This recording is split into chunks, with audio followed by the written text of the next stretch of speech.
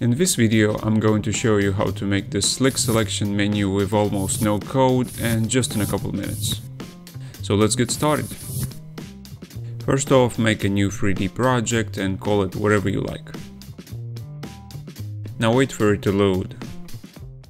Forever! Forever! Forever! One eternity later. Now that it finally opened, go to the download link in the description and drag the package that you find there inside your project. Import everything that we have in here. You should see the same exact view that I have right now on the screen. Let's rotate the camera a bit so we have a better view of our scene and the cars that we will use.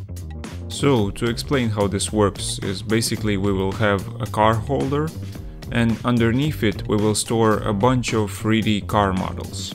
So the selection process will go like this. We will deactivate all the cars when we press the button and we will activate just one that fits our number. In this way we will make sure that only the car that we need will be active on the screen. Don't worry about the weird placement. This will actually help us in our animation later on. I also made the menu manager canvas that I stored underneath the UI object, and there you'll find two buttons. Next car and previous car, and it's pretty obvious what they will do. This is how they will look on the screen. But enough chit chat, let's get this thing to work.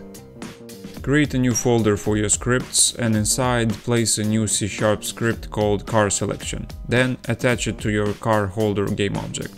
Open your script and inside place two methods, one private method called selectCar and one public method called changeCar.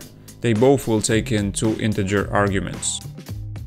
Inside the selectCar method, write a for loop. It will process through all the child objects of a current transform and it will activate only the one that we need.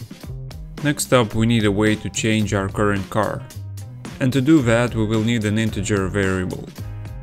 Every time a button is pressed, we will change this variable by the parameter that we receive inside the changeCar method.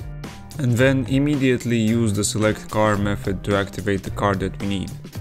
Now we can finally make our buttons work and test. Go back into Unity and find our next car and previous car buttons. Place the car holder inside both buttons and select the changeCar method. For the next car button, set the parameter at 1. For the previous car, set it to -1. Now press play and see if it works. You're gonna have to find the car in the scene view because for now it's not centered and you can't actually see it in the game view. But when you press the buttons you see that it actually works, except a small problem. And that's the fact that we are allowed to press the previous button even when we are on the first car and the next button when we are on the last car. To solve this problem we need to control when our buttons are enabled and disabled. Go back to our script and declare two new button variables, one called previous button and another one called next button. Also, let's make them serializable. Go back into Unity and put each button in its correct place. Now back to our code and we will write these two lines which will make the previous button disabled when you are on the first car and the next button disabled when you are on the last car. This will allow you to use this script for any number of vehicles and it will work correctly. One last thing before we're done with this code, let's make sure that every time on awake we activate the first car. And now when you go back into Unity you will see that actually when you start the game the first car will be active.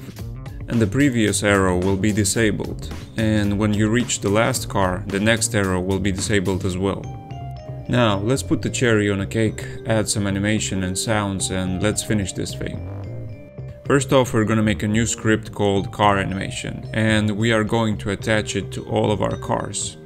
Also, while you have all the cars selected, attach an audio source to it so we can play the sound that we need. You can use the sound that I put in the audio folder or import another one. Just make sure to drop it in the audio clip field of every audio source.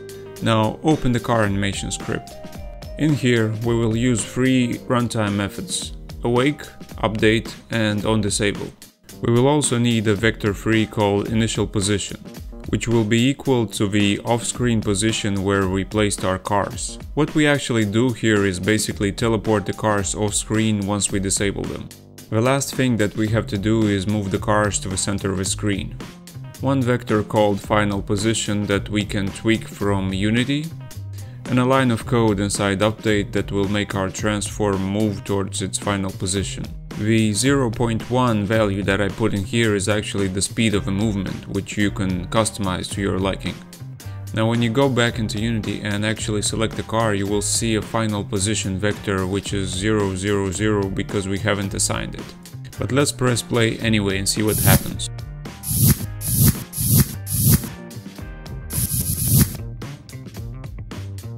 So obviously what we need to do here is tweak the final position of a car so none of this weird stuff happens inside the game.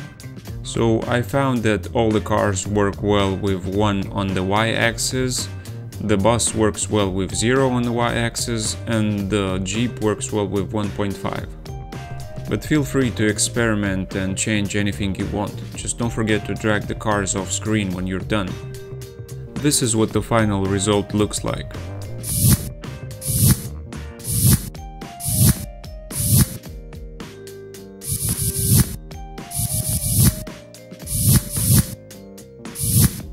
Congratulations, you've made a selection menu in Unity. You've learned how to loop through all the child game objects of a transform and activate the one you want.